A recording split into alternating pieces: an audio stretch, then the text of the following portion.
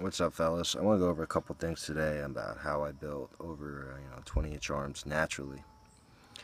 And I want to go over this because when I first started, my biceps were really underdeveloped compared to the rest of my muscle groups. And that was because when I went into the gym, I got the idea that if I curled the most weight, I'd be so big and strong and my muscles would get so big. But that was such a huge mistake I made, only because I wasn't doing the exercises properly. I was swinging the weight, I wasn't flexing at the top. I wasn't really focused on them. And so what I started doing is I started, putting the priority principle intact. And that was, after a rest day, I would hit my arms because that's when the body's most fresh, and I would do exercises, but I would do them nice and slow, and I would flex them so hard that, they had no choice but to grow.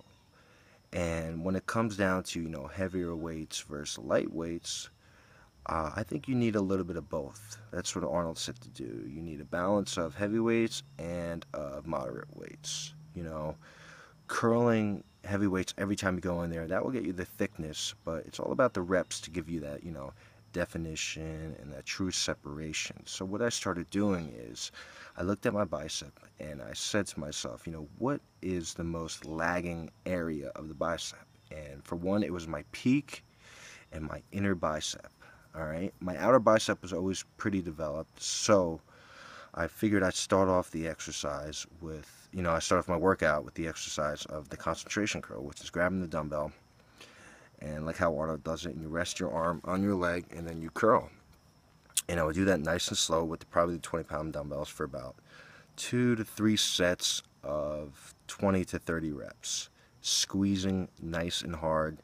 And I did that first because when you do the exercise first, when the body's most fresh, it's going to respond the best. So, priority speaking, I put the concentration curl first, and then I did curls, but to the outside, holding, wide grip. So it would work the inner part of my bicep, and then I did the outer bicep exercise last, which is also like not concentration curls, close grip, preacher curls. And that's what I pretty much did, and they started to really grow and respond, really fast. So if I were you and, your biceps are lacking a little bit, you got to look at them and ask yourself, what area is lacking first? And then you're going to put the exercise to work that area first in the beginning of your workout.